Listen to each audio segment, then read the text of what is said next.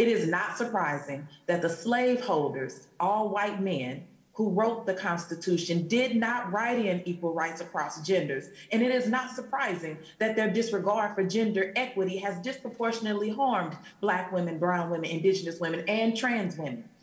In my district and in districts across the country, Black women are subjected to harmful policies that make us more likely to be evicted, be underpaid, die during childbirth, lack access to abortion, and be victims of domestic violence, sexual assault, and police brutality. Notice I said and.